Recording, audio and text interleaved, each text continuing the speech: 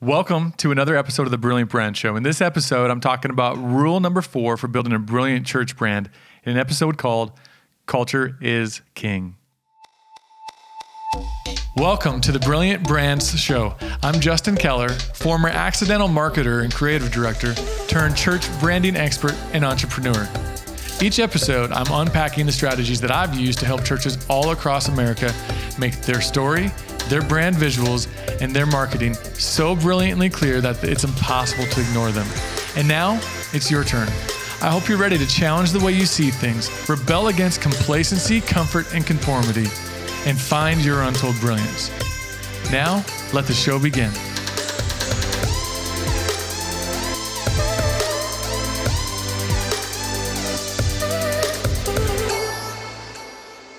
Welcome to this episode of the Brilliant Brand Show. I'm Justin Keller, your host, and I'm actually recording this episode out here in Nashville today from our Airbnb as we're out here working with a great church and shooting some videos for them as we're about to roll out a rebrand with them in just a few weeks. And so we wanted to make sure that we still got this episode out to you. So I hope you enjoy it. And I just want to start out like I do with every episode and just tell you I'm grateful. I'm grateful for those of you who are actually taking the time to listen to this. You're actually taking the time to send me feedback and you're taking the time to rate and review the show. I really appreciate it. You know, this show, when I started it, the goal was let's help one person. And I was going to keep doing episode after episode, even if it was for one person. But I want to share something exciting with you. And I know in a world where, you know, there's podcasts out there that have 70,000 downloads an episode, 20,000, 80,000, it doesn't matter. There's a lot more than ours. I don't want to wait till there's a lot of big things to celebrate. I want to celebrate the process and the small wins along the way. And for us, last week, we passed 1,000 total downloads. And that's only because you're taking the time to listen to this show and make it part of your week and what you're doing there as a church. And so I just want to tell you I'm grateful for that. Even if it is only one person downloading it 1,000 times, still, that's a small win for us and you're part of that. So thank you. Now, every week on this show, the goal is this, that I help you learn what it takes to make your brand story, your brand visuals, and your marketing for your church impossible to ignore. And we're going to do that again this week in an episode where I'm talking about rule number 4 for building a brilliant brand. Now, there are 10 rules for building a brilliant brand, all from my book, Rebel Brands. And I haven't taken a lot of time to share with you how you can access that a whole lot. But one of the things I'd love for you to do is you don't have to go buy the book yet. I love it if you do, but you don't have to buy it yet. Why don't you just start with a free chapter? I've got the first chapter for you that you can download and get kind of a feel for what the book is about and the premise behind what is the book Rebel Brands all about. So you can go to brilliantbrands.com/free-chapter and you can get chapter 1 of Rebel Brands, which is where these episodes where I'm talking about the rules for building a brilliant brand are all based from. Now, if you want a full copy of the book for free, a digital copy of it, you can actually just go to circle50.com/Q&A and you can submit your question that you have about marketing or branding for your church. And in return, I want to give you a digital copy of the book. But what I wanted to do, something a little different at the beginning of this episode, and I realized I hadn't taken a lot of time to give you a lot of context behind why it's called Rebel Brands, the 10 new rules for building a brilliant brand. So what were the old rules? We haven't talked about that, and I'm not going to dive into that, but I wanted to talk to you about what rules have changed and why the rules have changed and give you some context behind that so that you understand why I'm stressing and challenging you so much to think different about the way you communicate and market your church. So I just wanted to give you a few here today to bring some context to that. You know, first, the rules have changed on how you communicate, you market, and message your church because the amount of times that people are showing up physically to attend your church, it's diminished greatly. So I think it's the Barna Group, and we'll look for a link to share this stat with you. But I know years ago that they had put out a report that said people are showing up at your church physically 1 out of 3 Sundays. Even maybe last year I heard a stat that was as few as 1 out of 4 Sundays that people are showing up physically at your church. Now, let's just assume that it's 1 out of 3 or even 2 out of 4 or whatever that looks like. They're not coming every single week. And so if you want to be effective to communicate to your church, it's no longer just enough to ask people to show up. If that's your strategy for reaching people is saying, show up where we are, you're missing a great opportunity. The rules have changed. You can't just ask people to show up. Like when I was growing up, you just went to church every single Sunday. That's not how it is anymore. And asking people to show up isn't enough. Another reason, the market is saturated and cluttered. So there isn't just one you. I know that might sort of be hard to accept right away. You are unique, but it doesn't mean that there's only one church in people's minds. The market says, and your audience says, there's another you. If you can't keep your church congregation, if you can't keep people connected and bought in, they don't have this fear that there's no other church. They know that there's just another church maybe down the road. There is another you in their mind, and that doesn't diminish your uniqueness at all, but it does us good to think about it in this perspective that our audience, if we let them down, if we can't keep them bought in, they see another church down the road. There's another you. Thinking that our innovation, our creativity, the features that we offer are enough. That's not enough anymore because the market is seeing creativity all over the place. They see it on TV, social media. Just to say you use videos inside of your service. I mean, there's kids that are 12 years old that know how to code websites and make videos. They're not shocked when they see creativity anymore either. That's not our selling point. And so it's changed. The market is cluttered with a lot of innovation, a lot of creativity. And then another reason, the market is pickier. By the way, when I'm saying market, I think it's important to specify, I'm just talking about the people that you're trying to reach. And I know that this sounds like a business term to say, we're not trying to market or reach a market. Yes, you are. You're trying to reach people, and that's called your market that you're trying to reach. And if you're looking for me to be really spiritual about things on this show, that's not going to happen. I'm just being practical. And so when I say market, it's the people we're trying to reach. And they are pickier. They've been taught to be selective. The market is given options. Let's just even think about it from the perspective of not even searching for a church right now. Let's just think about you and I. Like if we're looking for a burger place, I love burgers, so this is probably not the only time I'm going to reference this on the show. But if we go to a new burger spot and the burger is not great, the service isn't great, we're not worried that this is the only place we can find a burger. There are other places. And so we've been taught to be pickier just by default because we have options around us. And so those are just a few of the reasons why the rules have changed for how we need to communicate and market to our churches. And so the bottom line is this, that what worked a decade ago, what worked maybe even 3 to 5 years ago, it's just not going to cut it anymore. When it comes to keeping your church engaged, when it comes to even keeping your staff engaged and keeping people engaged and showing up at your church, what used to work doesn't work the same anymore. And so what are you left to do? We've all heard it, evolve or die. And that is, it seems extreme, but that's the case. I just believe that as churches, there's so much on the line for what we're doing.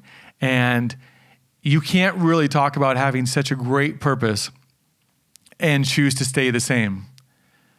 I would actually go on to say that it's maybe even arrogant for any organization, my business, your church, to just expect that people are going to adapt to us and not the other way around. That's a little arrogant because if your purpose is so great, you will change, you will evolve, and you'll do whatever it takes to be as effective as possible. And so that's just a little bit of context for the premise of Rebel Brands, sort of the heart behind it, why I even wrote that book, and what these rules are all about. It's really simple. I just want to challenge the way you're thinking so that you can be as effective as possible as a church. So really at this point, either you don't agree and you can just keep doing things the same that you've been doing it, and that's fine. But I do believe that there are a handful of others out there, and maybe even more than that are willing to say, you know what, you're right. I think things have changed. It's not the same. What do we need to do? How do we be more effective to reach people, engage them, and make the greatest impact possible? So if that's you, you're still listening, let's keep going on to rule number 4 for building your brilliant church brand. And that rule is culture is king. I'm really excited about this episode because when I talk about culture and brand, sometimes it looks like people are confused. How is culture part of your brand is one of the questions I get sometimes, because it's easy to think that our brand is just the visuals, it's the logos, it's the colors, it's all of the stuff that we see. But Culture is a big part of your brand because, in the book, I talk about the 5 components that make up all brands. Okay, so the first one is voice, and then it's visuals, the experience, the brand strategy, and then culture is part of that. There's 5 components that make up every brand, and we tend to overlook culture because it's not the first thing that we see. But if you go back, and I believe it's episode number 3 of this podcast, go back and listen to it. I talk about rule number 1 for building a brilliant church brand. And that rule is that your brand is what others say you are. Now, if your brand is defined by what others say you are, that really boils down to it is how you are described. And a big part of how you are described is being shaped by the culture that you create for your organization. Now, let's just look at this definition that I have for brand culture, all right, real quick here. So brand culture, it's just a simple definition, but it's the behaviors and beliefs that are formed in and outside of your brand, all right? Brand culture, the behaviors and beliefs that are formed in and outside of your brand. So think about it like every decision you make, all right, as an organization. Those decisions are creating behaviors. They're creating beliefs. Where you put your priority for your resources as a church, that's creating beliefs about what matters to you. How you value staff, something as simple as that. That's creating behaviors and beliefs about your organization. How you respond to feedback. I know that seems simple, but even that is creating a belief about your brand. That are they going to respond? Do they care about what I am saying when I give them feedback? If I'm a staff member, or if I'm congregation speaking into things. All of these things matter, and the list goes on because your brand is being shaped by 1,000 different touch points, but these are all part of shaping your culture. And so one of the things that's important for us to realize as we get going into this episode is that your culture is king. It is a big part of what makes your brand. It's a big part of what defines the way that people describe you as a brand. And here's the thing about culture. You can't speak your culture into existence. Culture isn't something that you say. It's something that you live. So when I'm working with churches and different organizations, a lot of times they're talking about developing culture and they just think, well, if we just create new values, it's going to help shape our culture. But having your values stated, that doesn't equal culture. They think that we just need more staff meetings. We need to cast more vision and make this vision clear to people. Guess what? Vision doesn't equal culture. Culture is shaped by your actions more than your words. So, for example, when we talk about it culture being shaped by actions. Let's say you have a team member on staff and you promise them a promotion. Your culture is being shaped by the decision that happens here. And let's pretend that they met all their goals.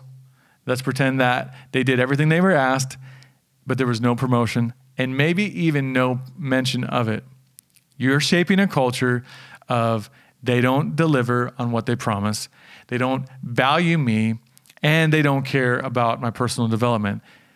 So even if you are telling your staff that we value people inside of your meetings or when you're talking from the pulpit and the stage on a Sunday to your congregation, if you're saying how much you value people, that one decision to not give that staff member the promotion and even acknowledge them, it says that you don't value people, even if you're trying to say you have a culture that does. And I know some of you are thinking, Justin, that's extreme. That's one case. But it's important to look at this a little bit different. So let's just dive into this one and pretend that it is about a staff member. That's one case, right? All right. Well, how does that impact your whole brand? Guess what? People talk. That staff member has a family and especially might have a spouse that's watching what has happened. So they're shaping a belief about the organization. That culture is being shaped by that. And guess what? So now that went from one person, a staff member, to a spouse, that's 2 people. And then maybe that spouse has a friend and they're talking about the way that their spouse is being treated on staff. Well, that friend has another friend, and you can see how it compounds. And that's exactly how culture is deteriorated and defined, is by it's these compound actions and these words that people use to describe you, these behaviors and beliefs that they have about the organization. So, because at the end of the day, even if you really want to value that person, it's being defined by your actions. So what I want to really talk about inside of this episode is that your culture and your brand is built more on advocates than it is on awareness. And I talk a lot about this in the chapter of the book here where I'm talking about culture is king, because what we've been taught to believe, what used to work was you do marketing through promotions. And that's what really defines your brand. That's what helps engage people. But the shift that has happened is your brand is being built more by the advocates of your brand than it is by awareness. Just like that we talked about that staff member. If they're not, for you as an organization, they're out talking negative, that is deteriorating your brand. That is defining your brand. And so we have to look at branding as something that starts internally. And we have to look at it as that it's not just something that we build by marketing. Let's talk about Nike maybe. Let's look at them as an example. Let's say Nike spends $20 million on an ad for a new shoe. I don't know their budget for new shoes, but let's pretend that it's $20 million to market a new shoe. If that new shoe, no matter how sexy, no matter how good looking it is, if that shoe falls apart for everybody, the belief that will be formed about Nike is that Nike doesn't have a culture of excellence, that Nike doesn't have a culture of quality. Even if Nike tries to proclaim that they do, it's the perceptions that are the truth in this case. And it also is backed up by the product in this case that isn't delivering. And so even if they spent hours and hours talking about quality internally, if they didn't deliver on it, the culture is now being shaped that they don't value excellence, they don't value quality, and they put out bad products. And so what it's doing is it's shaping a belief about the product. And so they could come out with the next shoe that they're advertising and marketing. And if they're trying to talk about the quality of the shoe, guess what? People are going to remember, wait, that's not true. That last shoe fell apart on them. So it's important to look at this and say that is building our brand as much as our marketing is, because it's shaping beliefs. Now I want to talk about, we talked about the belief side of it just a little bit. I want to talk about the behavior side of it and just how important it is in shaping culture. When I was on staff as a creative director, and it's taken me years to feel probably comfortable talking about this, but I really overworked my staff.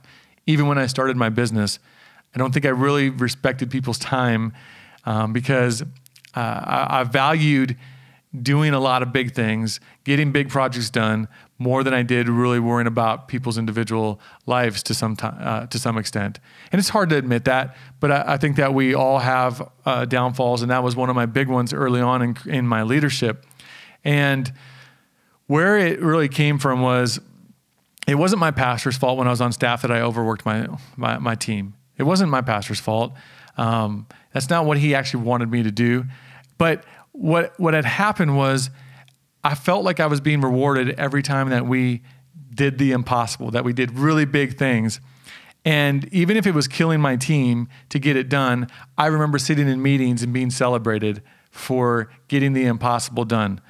And I started to believe, okay, we're talking about the beliefs and behaviors that are shaped inside of us. That's what forms culture. I actually started to believe that my organization, that my leadership valued loyalty to the point of making the church my priority and then doing whatever it takes to get things done more than it did people's time. And now this was my fault to take it that far. That is not something that I'm blaming that leadership for at all. But culture was being rewarded, that the culture that was being created was one that I was being rewarded for working really, really hard and probably even getting my priorities out of whack.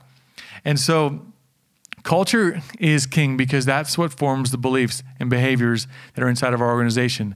It formed a behavior inside of me and a belief inside of me that I'm going to overwork myself, and in return, I'm going to overwork my staff. And that's where it gets dangerous, that it doesn't seem like that's defining our brand.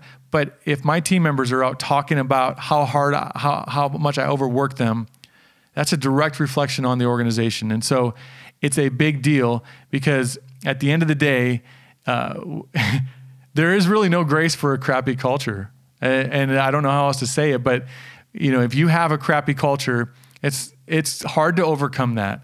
You can have a pretty crappy logo or a pretty terrible website and people will have some grace. But when there's a crappy culture, there isn't grace. People don't buy in, they lose trust, and they move on really, really quickly, like I talked about at the beginning, and they find another you.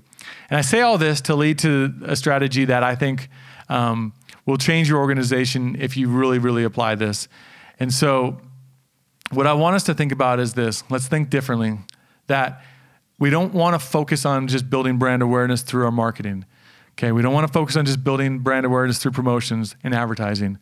What I want to ask you to do is to have a strategy as an organization that thinks about marketing internally first. There's actually, I would call it free advertising and free brand awareness that exist, and it's inside of your people. It's inside of your staff, and it's inside of your congregation. And so I want us to focus on the internal part of our brand for this episode and building our brands from the inside out and the culture from the inside out. So before you ever invest in external awareness, before you start investing in big marketing campaigns externally, I want to challenge you to start building and investing in your internal culture. And that's going to start with your staff, your core volunteers, and your congregation. Okay? Now, if you look at your marketing budget, I want you to ask yourself, is this focused on reaching more people? And a lot of ours are. We look at putting out Facebook ads, or we look at spending money on putting out mailers, even for some of us, and different forms of marketing and advertising. A lot of it is focused on actually reaching more people. But what would happen if we made a shift as an organization? What if our marketing budget wasn't just focused on reaching more, but it was actually focused on developing more of a relationship with who we have right now? One of the things that made me think about this was a lot of churches will say, and I know you're just encouraging people to bring people to church, but we'll say from the platform, bring your friends, be a bringer. You've maybe said things like this, and I'm not saying that you can't, but when we think about it, I just wonder what's the motivation for that. Because if it's always about, hey, just bring somebody, doesn't that sound a little bit like we're just trying to reach more? What if we were focused more on investing in who we have? I really do believe that if we invest greater in who we have, our staff, our volunteers, our congregation, I don't think we'll have to ask them to bring who they know. In business, I can't just tell a network of relationships that I have to send more work my way. I earn it. I earn it by building advocates. And I do that by doing great work for them, by adding value to them first, helping them win and succeed first, and doing it enough that they're going to start sending people my way. And that's what happens. What I'm doing first is helping the people that are closest to me win, the network relationships that I have, I'm helping them win. And you know what? They're sending people my way and helping me win. And I really believe that for churches, what that looks like is if you help people win, if you help your staff win, if you help your congregation win, if you help your volunteers win, that they're going to invite others. Help people win, and they'll invite others. Simon Sinek has a great quote, and I'm talking right now about culture being shaped and letting that thing start internally instead of just trying to build brand awareness. Let's build advocates, because Simon Sinek's quote really reinforces that. He said this: customers will never love a company until employees love it first. And I want to rephrase that just a little bit and steal Simon's words and say it like this, that congregations will never love a church until a staff loves it first. And I'm not talking about some I love my church campaign that we force on people. I'm talking about a genuine buy-in and belief in the organization and what they do, starting internally, because we've created advocates with our staff. We've created advocates with our core volunteers, and they genuinely love this place. They genuinely love what we're doing. They genuinely believe in it, and that's contagious.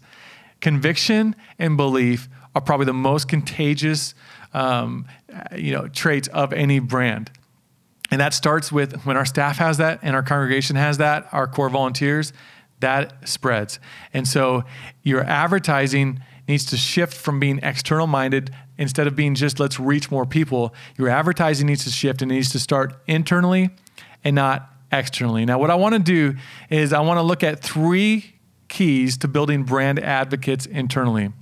This episode is focused on building your brand internally first, okay, and creating advocates internally before we even think about marketing externally. So I'm not going to go into the external part of it yet. I really want to just start about thinking about specifically probably your staff in this case, and core volunteers and core leadership that you have. So the 3 keys to building brand advocates internally. 1, create belief. Okay, you have to create a belief that they believe what you say, they believe in what you're doing, and they believe that it matters. Belief is actually created by making it personal to each person. So you can't force belief on somebody. You can't just tell them, hey, this is what matters to us, make it matter to you. You have to make your purpose personal to your staff. And you have to do that by just spending time and investing in people and helping them see what matters to you, finding out how that aligns with what matters to them, and letting them create that belief that I believe what they say, they back it up, they do what they say, I believe in what we're doing, and I believe that it matters. And then number 2, provide opportunity. All right, we're talking about creating brand advocates internally first. We got to provide opportunity. Is there an opportunity for my passion to fit here? Is there opportunity for my voice to be heard? And is there an opportunity for me to grow? See, without opportunity, there's no hope. I've never talked to somebody leaving a job and they said, hey, guess what? I'm leaving my job. There's just too many opportunities for me. That doesn't happen. But on the flip side, I have talked to quite a few talented people that have said, there's just no opportunity for me. My passions, don't seem to fit here. They just have a job they need me to get done. There's no opportunity for my voice to really be heard and for me to contribute. There's no opportunity for me to grow. I have heard of people leaving for those reasons. And so one of the things that I've done, and this is just something real practical for you when you're hiring people, the way that I show that I want to create opportunity for them, that I want to provide opportunity, is I ask a simple question in every single interview when I'm hiring somebody, and that's this: how do you see your skills benefiting the organization beyond your role? And I do this for a few reasons, but first, it shows me what they feel passionate about. Because, we're all looking for jobs sometimes at some point in our lives and our careers, and sometimes the first motivation is really just pay the bills. You're willing to take on a role in a job that you don't fit perfectly, but it'll help pay the bills. So, and we need that sometimes in our organizations. They can help meet a need right now, an immediate need, but you don't want just people to meet an immediate need. Your culture is going to be strengthened when they can meet that immediate need, but you actually understand what they're passionate about, and you can see them fitting beyond the role. And so it shows me what they're passionate about, because they start talking about things that aren't even related to the job. And then it gives me a true read on what really matters to them. And then it also shows me, do they have the ability to see beyond the role? So that simple question, how do you see your skills benefiting the organization beyond the role? It helps me show them that I see opportunity for them beyond this, and it helps them begin the job, begin the relationship with the idea of, wait, they talked about going beyond the role. Man, they must really care about me having an opportunity to advance. So it's mostly for them, but it is also for me internally. Then the last thing, third, develop accountability. And that means you as a leader being accountable to what you promise internally. You have to deliver on what you say. You have to. And then number 2, you have to, as a leader, be accountable to what you promise externally to people. And then last, your staff being accountable to what you promise as an organization as a whole. You have to have that accountability. That accountability has to be simple. It can't be complex. And it has to be defined, and it can't be assumed. These are 3 critical components to really creating internal brand advocates. When you can create belief inside of your team and your staff, when you provide an opportunity for them, but this is critical, that there's that accountability, and it's not complex. It's really simple. Everyone's moving in the same path, accountable to the same set of rules that we're abiding by. And for us, the framework that I've created, the Brilliant Brands framework, we use brand promises for that. And if you want to learn more about that, you can at brilliantbrands.com. But the goal is this, that we make the accountability simple, not complex, that it's defined, and it's not just assumed. All right, so I've talked about the keys to building advocates from a belief standpoint, and I just wanted to close out by giving you a quick challenge as an organization, because I know what I'm asking you to do is a little different. I don't want to overwhelm you. I think in a future episode, I want to talk more about what are some specific things that we can do to see our staff live this out, see our volunteers live this out, and become those advocates that are out there talking about the brand. I'm going to save that for another episode. So what I want to leave you with is first, let's just start thinking about marketing and branding as something that starts internally first. And so the number one, what I want you to do is look at what you're spending on external marketing. If you have the ability to do this, I want to challenge you to sit down with your leadership if you're just a designer on staff at a church. But as organizations, let's do this week. Let's look at what we're spending on external marketing. And then that's like everything that you're doing to reach more people. Let's put that in the category of reaching more people. And then what I want you to do is to quantify what's the return on investment on those things that we're doing. What are we seeing as a result of doing this? So create from that a list of essential marketing items and non-essential. So I would say the external things that are actually bringing more people in, you're seeing an impact from them, it's effective. That could be one of your essential items in the marketing list. And then over on the other list, those other things that you're not seeing anything come from it, put that in the non-essential.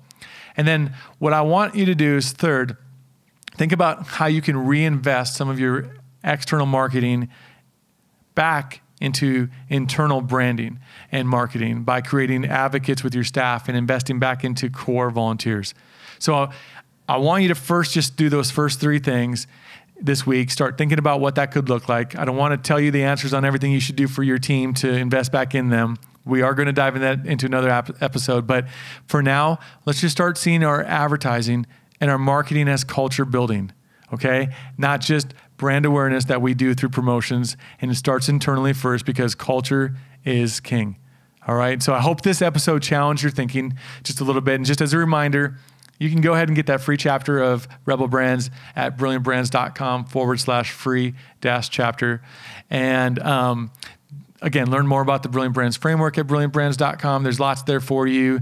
But I just want to thank you for listening to this episode, and even more, those of you who've actually taken the time to rate and review the show and give me your feedback.